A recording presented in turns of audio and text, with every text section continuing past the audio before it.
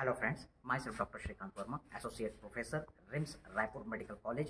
Here we are going to demonstrate the different cranial nerves in cranial cavity.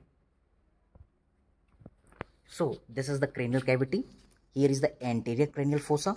This portion is middle cranial fossa and here is the posterior cranial fossa. During the dissection, we had removed the brain and you can see this is the cribriform plate of ethmoid part where the first cranial nerve fibers are present. Yes, here you can see the optic nerve which is passing through the optic canal and this is pituitary stalk. On each side you will observe the cavernous sinus. Through the cavernous sinus lateral wall, third cranial nerve is passing and the fourth cranial nerve, which is the thinnest cranial nerve, which is usually broken during the dissection. Then you can see the largest cranial nerve, fifth cranial nerve, located at the apex of the petrous part of temporal bone within the Meckel's cave. This is the sixth cranial nerve, which is content of our cavernous sinus.